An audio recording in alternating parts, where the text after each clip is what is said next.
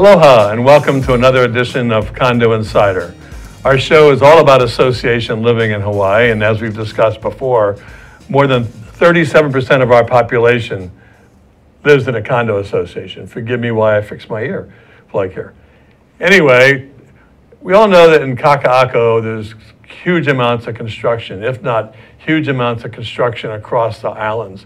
So I thought it might be helpful to our boards and owners to talk more about when problems occur, when there's potential litigation due to construction issues.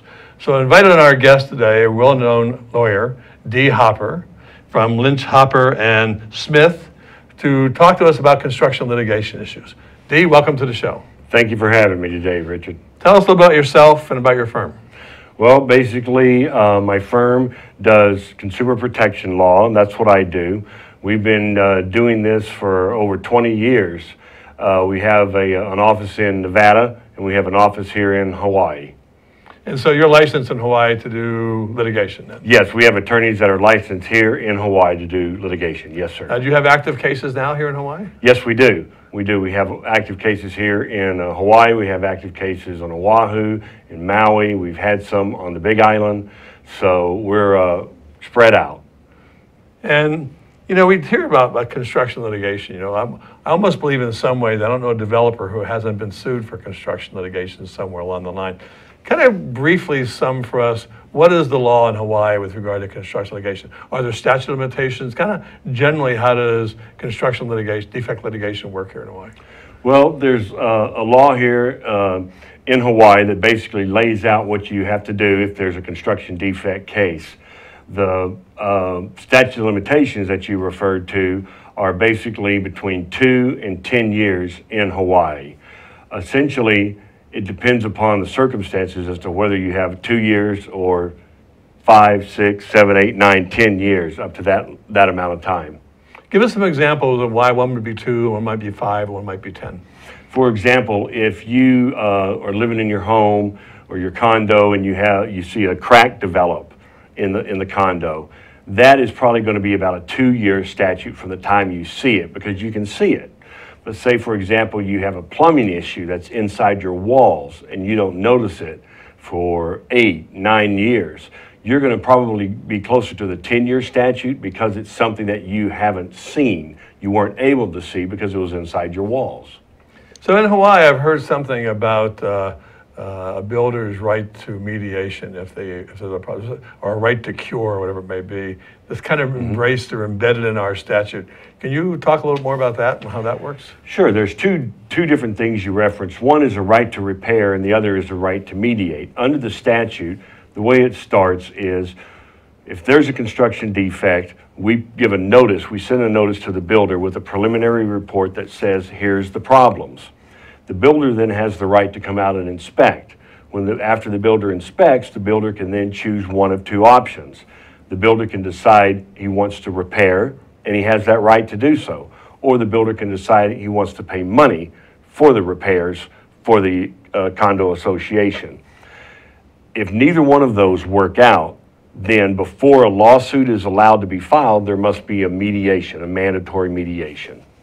So I see that boards and owners are lay people. They're not going to know whether they really have a defect or a problem. So it seems to me in some ways what you're saying is when they suspect they have a problem, they have some kind of duty to investigate because it could be serious, it could be major damages.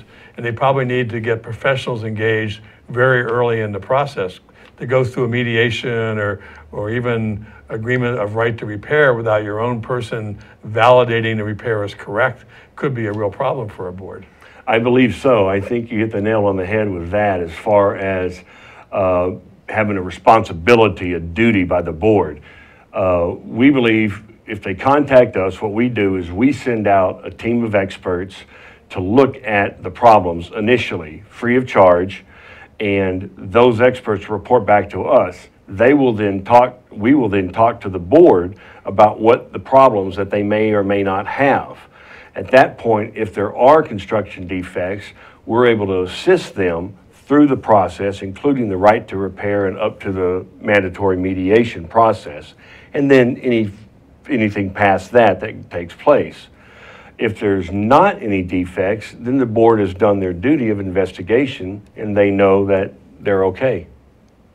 Well, yeah, I can't emphasize enough. I've been in this industry for a long time that sticking your head in the sand is not a good option.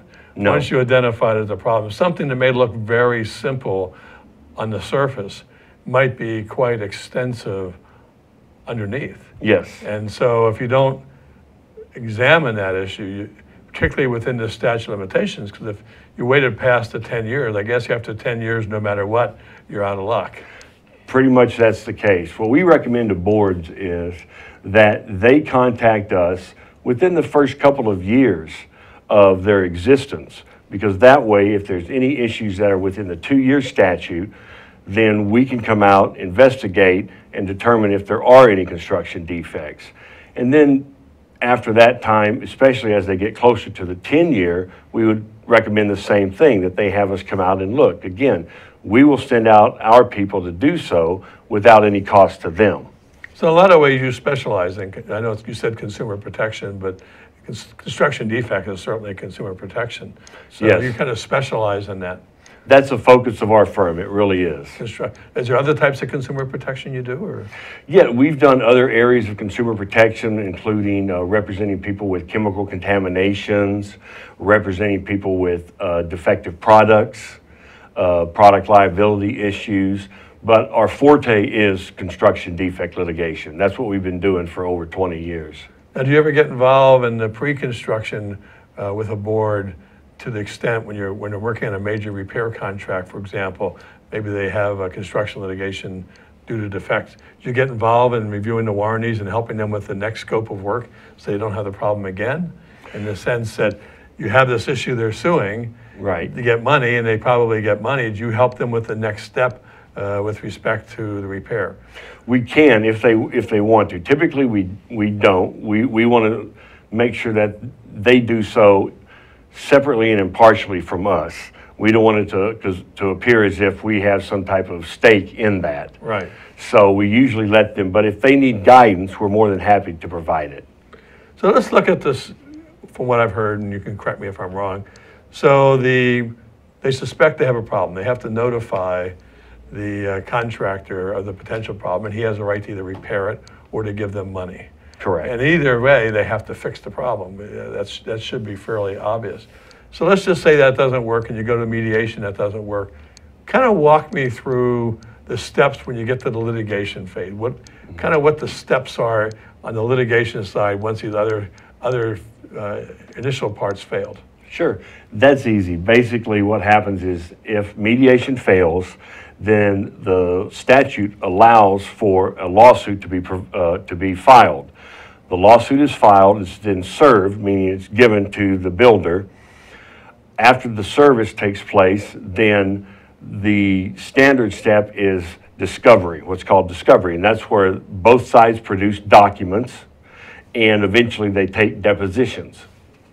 Discuss briefly the difference between production of documents and depositions. Sure.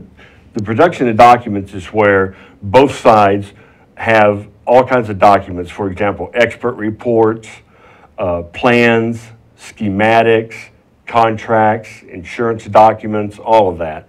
Both sides produce those documents typically to a depository, is what it's called, and that allows for both sides to review each other's documents. Then once all those documents are reviewed, then they'll sit down and schedule depositions of all the experts and all of the parties in the lawsuit. For example, I would, as the representative of the homeowner, I would schedule the deposition of the builder and maybe the subcontractors and the builder's experts. Take their depositions where I'd sit down and ask them a series of questions about what took place. So production of documents in summary is you've asked for a whole lot of material. I guess if I have a private email server, you can get my email too. That would be correct. You know, that's a little bit of a joke though. Yes. But I thought I'd throw it in anyway. Yes. But the reality is that from there, you reviewed all that, then you do an oral investigation by, quote, a deposition among the parties. Right. And they have to show up, they're subpoenaed, I guess, to show up. Yes. And they're under oath so that that information then can be used to attack their testimony maybe in a trial. It's just like being in trial. They're under oath. They take an oath right there with the court reporter who takes down all the information from the deposition. Well, I would assume sometimes in that process of working with both sides that as they go through this and more information comes out, because they themselves, the developer and or the general contractor, may not know everything at that moment in time, what the subcontractor did, for example. Is there any reason why they couldn't go back and then agree to mediation or arbitration? Oh, none whatsoever. Typically that takes place more than once in a case.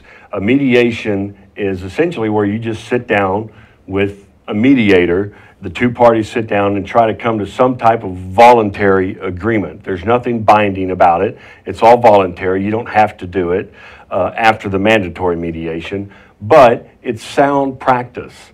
I would never take a case to trial without trying to mediate it first. So, and one of the interesting things about mediation, you know, and it's a little related, but not exactly the same thing. Under Hawaii's condo statute with homeowner disputes, you have what they call facilitative mediation and then evaluative mediation. The difference between the two is under facilitative mediation, the mediator can't take any position. It's usually on much lower level cases that don't have the significance of construction defect litigation. Right. They just get both sides to try to agree. Maybe they're fighting over a parking stall or something.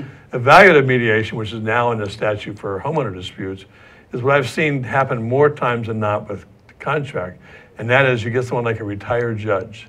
And the retired judge can actually, in privacy, beat on each side to say, you know, if I was a judge in this case, they have pretty strong arguments here that, that where we see in mediation where condo board members may think it's more a wishy-washy facilitated mediation, my experience on construction GTEC, it's more evaluative mediation where they get like a retired judge or someone who's very skilled in that particular area of dispute who can really express their opinions and try to drive a solution. Is that right or wrong for my thinking? That's absolutely correct. We have retired judges all the time that serve as mediators, and that's exactly what they say.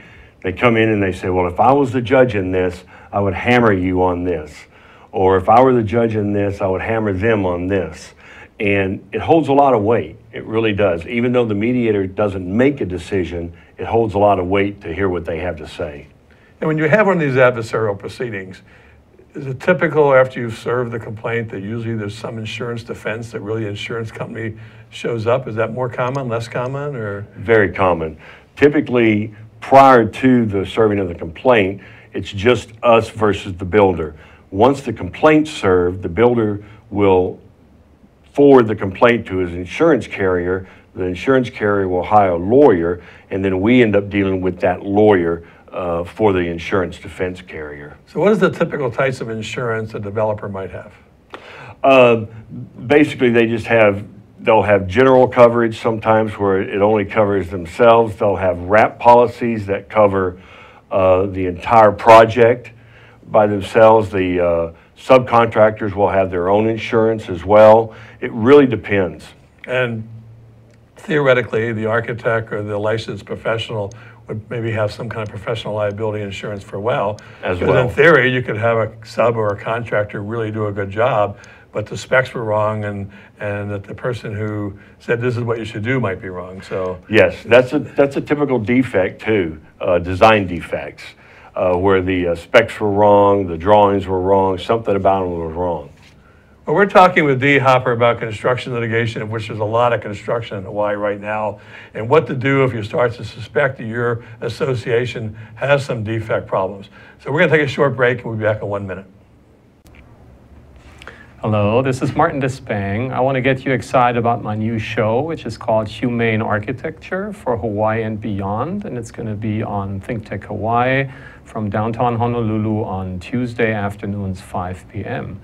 And we're going to talk about to make architecture more inclusive on the islands, which is one of the definitions of humane, which is being tolerant of many people, of nature, of many other influences. So we're going to have some great guests, like today's guest, for example, my collaborator David Rockwood, who is the author of the awesome manifestation of humane architecture in the background. So see you on Tuesdays, 5 p.m. I look forward to. Aloha and welcome to ThinkTech Hawaii. I am Ina Chang. I am the guest host for Small Business Hawaii with Reg Baker. Tune in every Thursday at 2 p.m. and watch us. Aloha.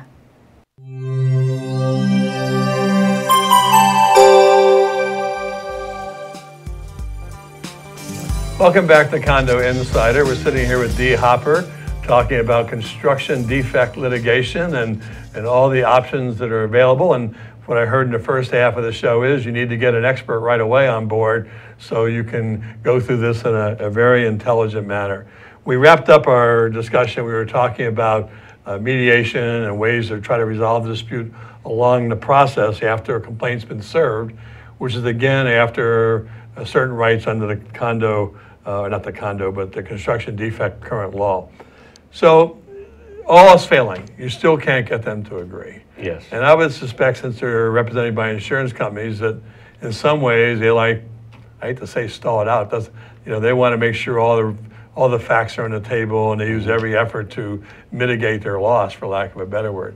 So if it has to go to trial or a binding arbitration, from the time you serve the complaint, I know there's no standard answer to this. What are the time frames to do this? Well, you mentioned arbitration.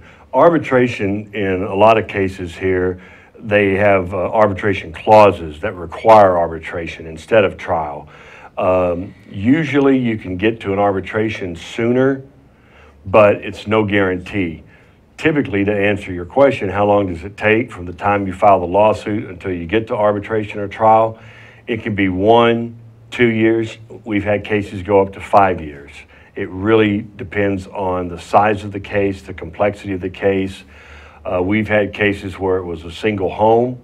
We've had cases where it was thousands of homes in a class action. And it really depends on the size of the case. I had a case not related to construction defect litigation that we thought would move rather quickly, but it was a partnership of 2 people. Mm-hmm. As we proceeded down the road, one of the partners died. Oh, and that created a problem. Yes. They had then the probate court and the issues and the successor interests in the business. And so we moved that down the road and got through that. And then the second partner died.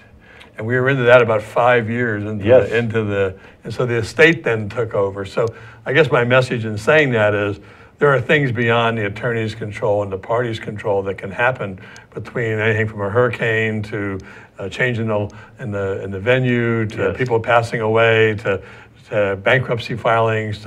There's all sorts of things that can affect the timing of this. But you're saying, quote, 2 to 5 years, and based on a lot of different circumstances that really nobody can control, because just the process of getting all the records, reviewing all those records, taking the depositions, and then getting to the first meetings and, quote, mediation, in itself is a lengthy process. It's a very lengthy process. And something I actually left out was at the beginning is all the investigation and inspections that take place. When we start one of these cases, what we do is we have our experts go out, and they could be experts in multiple fields. We have architects, we have structural engineers, civil engineers, mechanical engineers, geotechnical engineers. We have a whole battery of experts that have to go out and scour the properties for the defects and find out what they are and do inspections of them, photo document everything, in some cases destructive testing where you actually have to open up a wall or a roof or a window and test it. All of that is just what our side does. We'll do that first with our experts. Then after we've done that, the other side gets to do the very same thing. That process right there adds to the time. Let me make up an example as a question. So you have a board who thinks they have serious plumbing problems. And it's evidenced by the fact there's leak and there's black water, which is the sewage water leaking through the walls, which is an environmental catastrophe. And the other side is saying, no, it's a maintenance issue. Does that prevent the board from fixing the problem? Here we were talking about 2 to 5 years to maybe get this to an adjudication. Does that prevent the board from, quote, quote, mitigating its damage, or is it doing something in the interim time to fix the problem? And if they were going to do that, what process should they go through? No, absolutely not. That would be considered what I would consider a life safety type issue, where they would need to make the repairs to that. What we would essentially do is we would notify the builder that there was such an issue and that it was going to be mitigated, it was going to be repaired. We would document that whole process. In fact, we have one case where we're doing that right now, where we document it all, and then after the fact, we go after the builder for that cost of repair. And it's very much in the board's interest to make that repair. Yeah, I think we talked about this, and this may be on point, that the builder has a right to repair it himself. But my experience has been most of them don't want to repair it themselves because it only exposes them, if that repair doesn't work, to further litigation. You know, is that a fair assumption, or? No, absolutely. In fact, what is often the case is there's two issues I see. One is if the builder comes out and makes the repair, then they are on the hook for that repair, and it starts the clock running again, the statute of limitations you referred to earlier. So now instead of it being 8 years out, now it starts over at 1. Secondly, if they come out and do the repair, that's on their dime. Typically, if they settle for money damages, then that's insurance money. So if they come out and make the repair, that's money out of their own pockets, and they don't want to make that repair. Well, that makes a lot of sense. They're going to want the insurance company, and I don't know anything about insurance companies, but I would suspect that they wouldn't want their client exposing them, the insurance company, again to another potential claim by someone arguing over the work. It's a lot easier to say, we're going to give you the money, you go get your own builder and your own experts to design and repair the system, and here's your pot of gold, and don't hold us responsible for the future. It's a much cleaner break for a lot of people. They're done with it. They're done with it then. But the one thing I heard you say that was 2 to 5 years, professionals, experts, it sounds like this is a very cheap process. Doesn't cost, it's cheap. You know, this is going to be chump change to an association. That's not going to be much. Comment on what you think on a typical case. First of all, how do attorneys charge for this? And then what do you see for a standard significant construction litigation case? If you were paying the traditional way for paying for it, what kind of costs can you see for this kind of claim? Well, as far as how attorneys handle it, our office does it on a contingency fee basis. What that means is if a board hires us, they don't have to pay us anything until the end of the case. And that's only if we get them money or a resolution. If that's the case, then we get a percentage of the resolution. However, if at the end of the case, if there is nothing for the board, they owe us nothing. That's how the contingency fee works. Secondly, as far as the costs are concerned, they can be tens of hundreds of thousands of dollars for those costs. Our firm advances those costs on the case so that the board doesn't have to come out of pocket any money.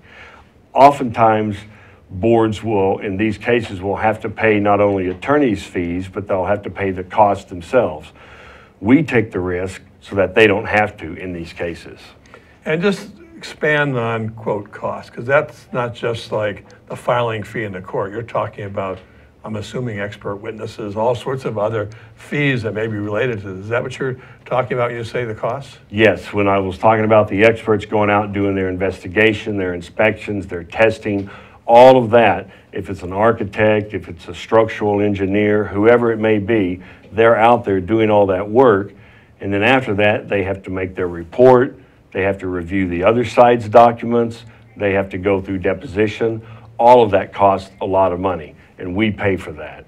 Yes, from my experience, I've been doing this 25 plus years, and I'm not trying to compare with you to another firm, but my experience is there's a lot of firms that the attorneys expect to be paid monthly on an hourly basis for the time they put in. They expect to be reimbursed for the expert witness fees or those types of fees and court costs in the next billing cycle.